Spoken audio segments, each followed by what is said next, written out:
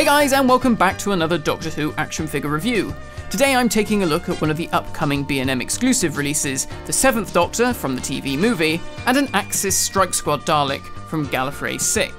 Once again, a massive thank you to Character Options for supplying these figures ahead of release, and let's begin by taking a look at the packaging. So once again, the figures come in this beautiful window display featuring the 7th Doctor's head as it appeared in the title sequence, along with art from the cover of Gallifrey VI on the side. The front also features that lovely embossed sticker and details which story this Dalek is from, even though the 7th Doctor doesn't appear in that story, but more on that later. The back of the box gives us a synopsis about the story, as well as more cover art from Gallifrey VI. Inside we have a rather nice backdrop of the Dalek saucers attacking, which really fits in well with the Time War theme.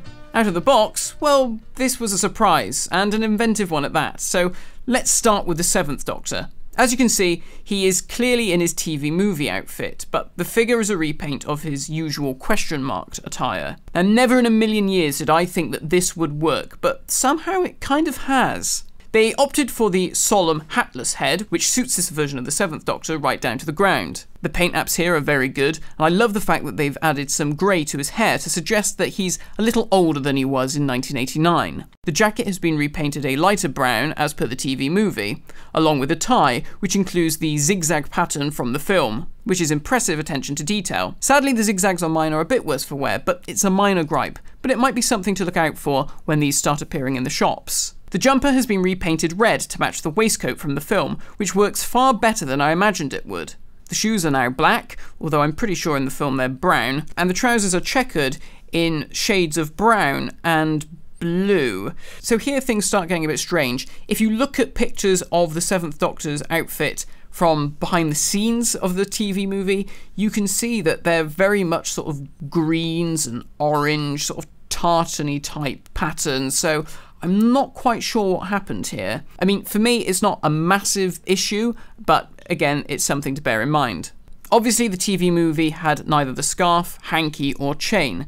Both are featured here due to the sculpt reuse, and the same red as the waistcoat has been used here, along with the familiar gold on the chain. So considering this, along with the trousers, my guess is that Big Finish didn't want to rely too heavily on the TV movie look if it wasn't entirely possible to replicate it.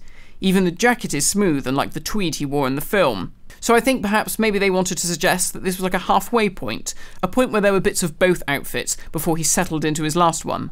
I'm not entirely against the idea, after all he had various costumes in the New Adventures, so why not elsewhere on audio? Overall, I think it's a good look, and it works well. Articulation-wise, it's the standard joints at the head, shoulders, biceps, elbows, wrists, waist, hips, thighs, and knees.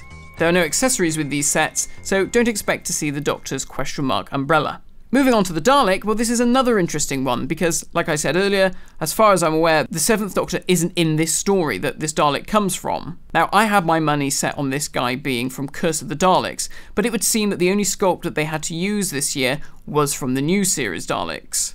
Now, this doesn't bother me because, as far as I'm concerned, this is another cool Dalek variant. Now, this was featured on the cover to Gallifrey VI, and it caused quite a stir at the time because it was the first time seeing a modern Dalek associated with anything from the classic series. So the Dalek is the basic bronze model with a dirty wash, featuring the gold midband that was only featured in Dalek, if my Dalek prop history is correct. And instead, it has a matte black dome and matching hemispheres. I absolutely love the look of this Dalek in hand. The black really stands out against the bronze, and it makes for an interesting variant. As I've said previously, it's just a reuse of the standard bronze Dalek sculpt, which has always been incredibly detailed, and this time round, as you can see on the solar slats, they've actually painted the bolts silver, which is a nice touch, and the whole Dalek has a sort of very light dirty wash all over it to give it a battle-ready feel, which I think works really well. Articulation-wise, this one is the same as pretty much any other Dalek toy you've ever seen, with movement at the head and the eye stalk, ball-jointed limbs, and 3 wheels at the base.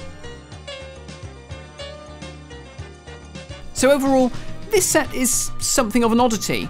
It's the TV movie McCoy that's not quite from the TV movie, but close enough if you squint, kind of like the missing link between season 26 and the film.